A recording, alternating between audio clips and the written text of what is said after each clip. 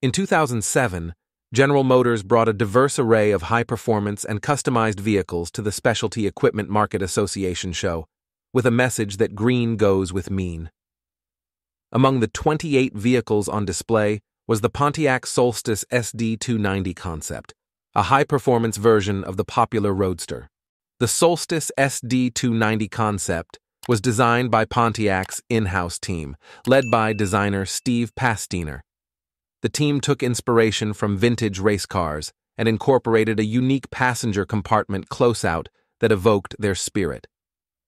The concept was part of General Motors' message that performance can coexist with environmental responsibility, as many of the vehicles on display either ran on alternative fuels or featured fuel-efficient performance without compromise.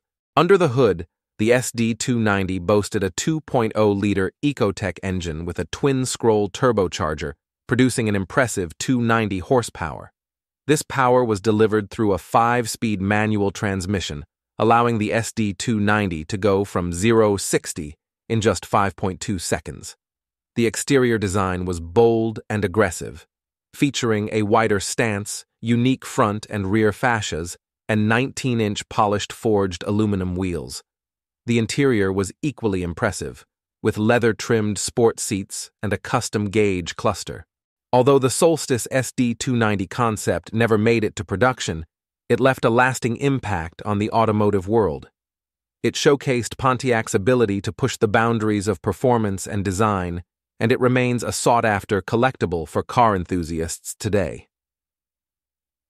The Solstice SD-290 concept is a testament to Pontiac's enduring legacy in the automotive industry and its commitment to creating innovative and exciting vehicles. The team behind the concept, led by Steve Pastiner, demonstrated their passion for performance and design, and their work continues to inspire car enthusiasts around the world.